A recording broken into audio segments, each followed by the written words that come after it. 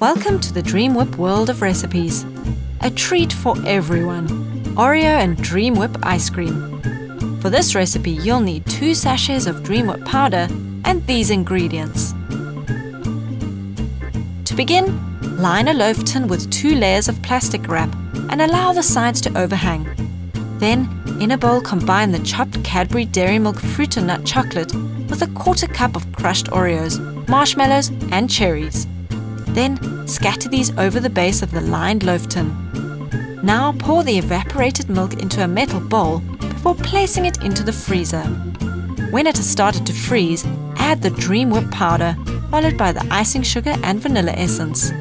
Using an electric mixer, beat this for several minutes until it's thick and foamy. Then, in a small bowl, soften the gelatine in cold water and place it over hot water to dissolve. When it has dissolved, beat it into the ice cream mixture before folding in 1/2 cup of crushed Oreos and the melted Cadbury Dairy Milk chocolate. Now pour the ice cream mixture into the prepared loaf tin and cover with the overhanging plastic wrap. Then pop it into the freezer for 6 hours to firm. Just before serving, turn it out onto a serving platter and cut into squares.